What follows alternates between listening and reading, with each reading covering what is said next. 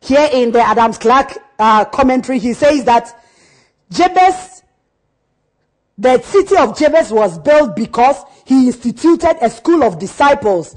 They were called the Tiritins because in their hymns, it means they were singers. He instituted also a school of music, and in their hymns, their voices will rise like trumpets. May God help some of us to institute school of music, to teach people the sacred art of sacred music, that when they open their voices to sing, demons will run away, bondages will break in the name of Jesus. This is telling God, enlarge my territory. Mandori and Arabasayaba. And Shema hymns, because in hearing they lifted their faces to God. He instituted a school of prayer warriors too, and they knew how to call upon the name of the Lord and receive answers. And then the third are called the Sukkahtims. We read from 8 in 1 Chronicles 2:55. The Sukkahtims, because they were overshadowed by the spirit of prophecy. I told you that I find myself so much in Jabez. He was an author, a prophet, and he had disciples. When you say, enlarge my territory, this is what you are asking God for. You are asking him to give you disciples. Here it says that these Salmai were children of Zipporah, the black woman whom Moses married. And they were numbered among the Levites who came from the stock of Moses, the master of Israel. And he says that the first book of Chronicles says that he was an honorable man among his brethren. Let's see how the Septuagint has this passage.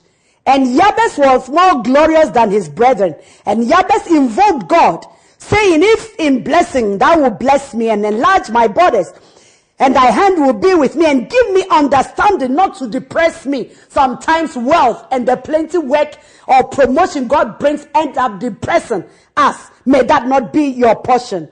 God say, the Bible says, the Septuagint says, and God brought about all that he requested. The Syriac version says, and one of these was dear to his father and mother, and they called him my eye, and said, in blessing, may the Lord bless you. So that is why I said that it was somebody also blessing, and they blessed him.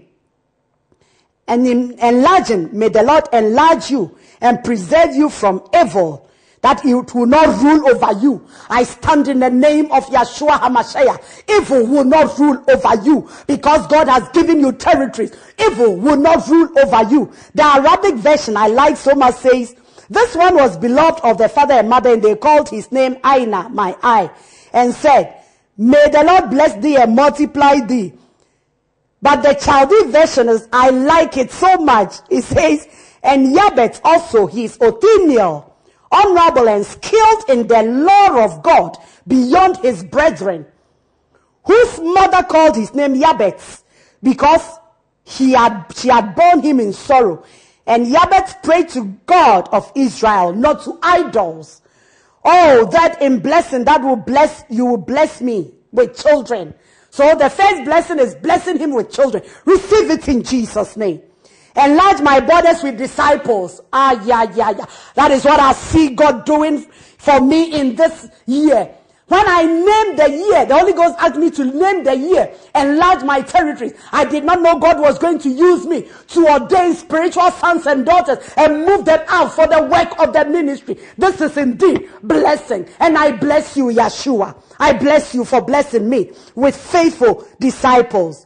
That thy hand may be with me in my business, in God's business that you are doing. Let God's power overshadow you. May his protection be over you. No evil eye, no evil tongue that rises against you in condemnation shall prevail in Jesus' name. That thou would make me like my companions, and evil concupiscence may less grieve me. My God, enlarge my territory. Do you know why this man prayed this prayer? I am taking you to Matthew chapter 8. He prayed this prayer because, one, his name, as we learned last week, has caused him so much missiles, even though he was a person of honor, a born-again Christian, placed in position, a pastor, a bishop, a lawyer, a doctor, and yet having misfortune upon misfortune. God told him to change his name. Secondly, he prayed this prayer because he knew that without the power of God, he could not take territories and maintain it and live healthily. When they were going to take Canaan, Othniel was with Caleb. Caleb was with Joshua. And they met the captain of Israel's host, who went ahead of them because the nation was idolatrous. And the God of Canaan was seated upon the walls.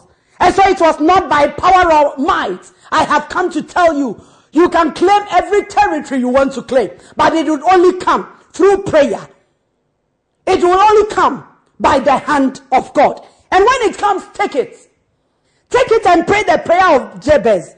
I know people who have told me, I don't want to be prosperous because prosperity attracts enemies. Jabez was not a fool. He knew it.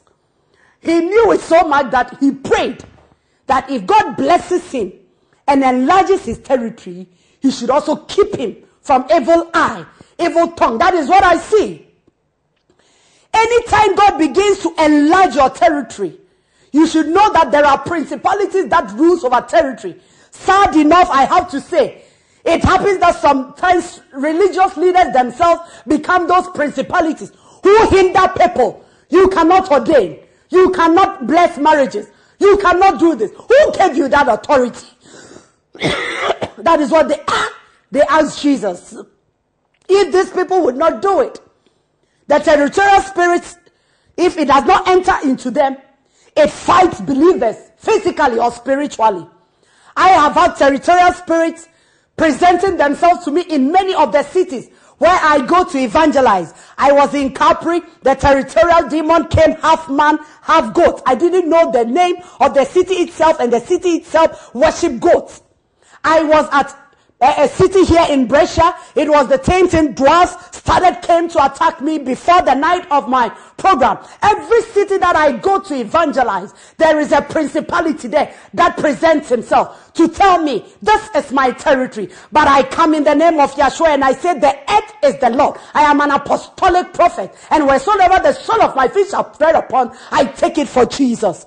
And so even if spirits have to bow, in Matthew chapter 8, Bible says, and Jesus entered, was going to the other side of the city of the Gergezen. The name is so difficult for me. Before he even arrived there, they tried to topple his boat by storms. Storms means trouble. Sometimes the troubles you are going through is because you are going to possess what God says you should possess. And people are standing there and they say, okay, wait and see if you go and take it. You were a pastor, now you say you are an apostle. Who are you and where are you coming from? We will see if you will grow in this land. But as the Lord liveth, the Lord that rules over territories and is not limited to space and has given us kingdoms and kings, he will prosper you. And so these demons tried to topple Jesus' boat. And when they could not prevail, they entered into a human being.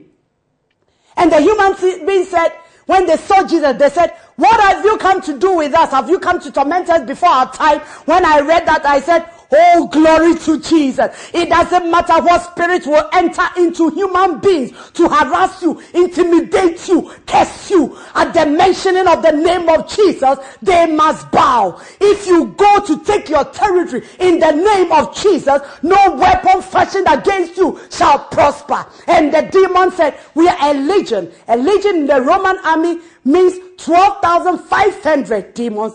And these demons entered into pigs. If they can't use human beings, they will use animals. If they don't use animals, they will use the wind. But whatever they will use, I have come to tell you, fear not, for the Lord is with you. It is a year to take territories. Hey, in Africa, we have something we call gerontocracy.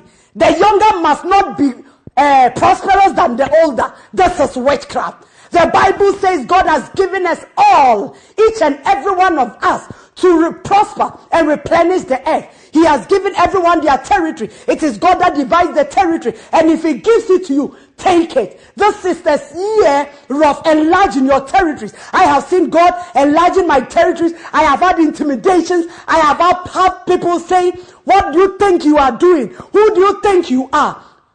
All I need to say is God is enlarging my territory. He's giving me disciples. He's giving me children. He's giving me positions that I never dreamt of. That is your portion. That is my portion. This is the prophecy for this season. Fear not.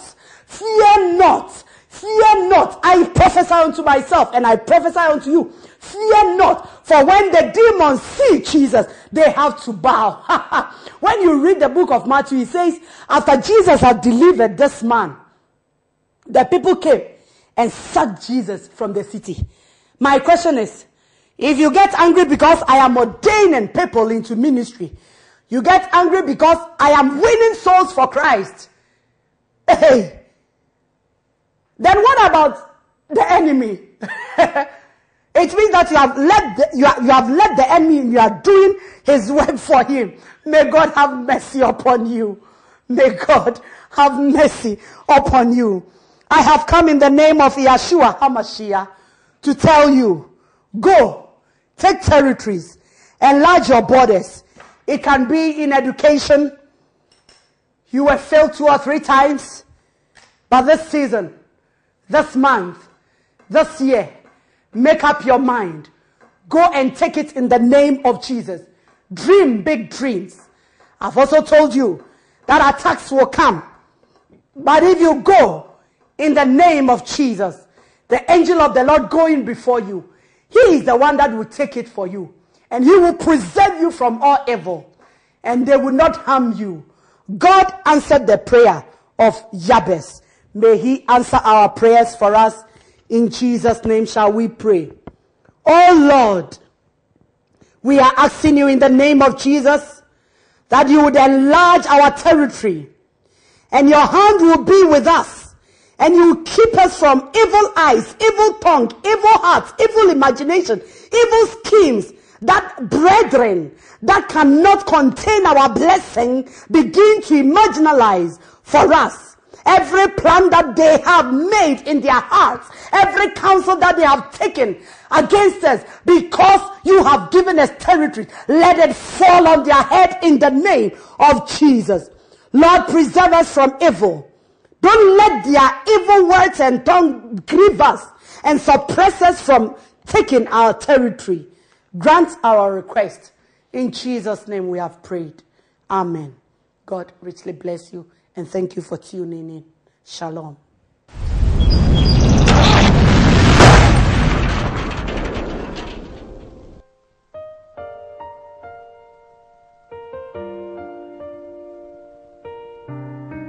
Throbbing with energy and fervor, the pearl of tongues on the day of Pentecost are vivid and memorable.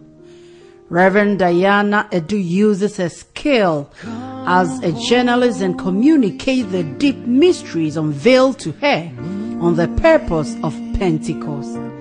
This book is the revered word preached on its authority alone. Reverend Diana's strong theology and unquenched spirit are evident even in her writings. Her years of preaching on a secular TV as an evangelist, prophet, and preacher's skilled exegesis has persuaded her listeners to a genuine conversion. Experience the power of the scriptures and your divine inheritance of the gift of tongues on the day of Pentecost. Discover why Christ appeared to his disciples and learn how she unveils that where there is no Passover, there cannot be a Pentecost. A book you should keep for a lifetime. Rain down from heaven.